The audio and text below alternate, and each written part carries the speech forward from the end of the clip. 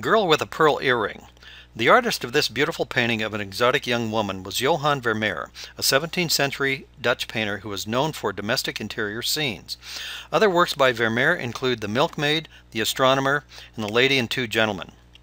Paintings like these are called tronies, a concept popularized by Rembrandt involving a study of a head intended to represent a particular emotional state or figure type.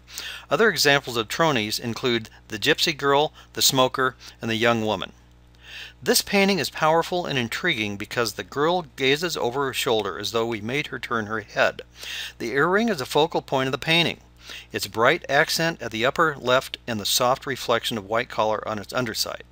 She has slightly parted, sensual red lips. Is she smiling? The girl herself is wide-eyed with an uninhibited, expectant expression that cannot help but excite our interest.